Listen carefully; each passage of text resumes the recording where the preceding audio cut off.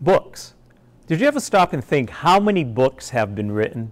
If we were to read every waking hour of our lives, we'd never be able to read them all. Books hand on ideas and knowledge about things. Some books help us to develop a talent or to be a better person. Others teach us how to relate to others, and still others are mysteries or history or about the future. And of course, there's different styles of writing: poetry and prose, songs, letters, speeches. Well, this week, I'm going to introduce you to a book that has all of these and much more. It's the Bible. Now, the Bible was written by God. Well, not that God sat down and he took out a pen and he started writing these things down, no.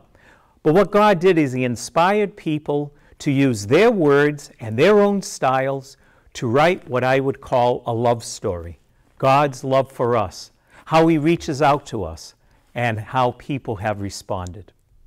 This week we're going to help you to learn to use this book. At the Mass, we're going to present you with your own New Testament Bible to keep. And then we'll go downstairs and open them up and start learning what God has to say to you.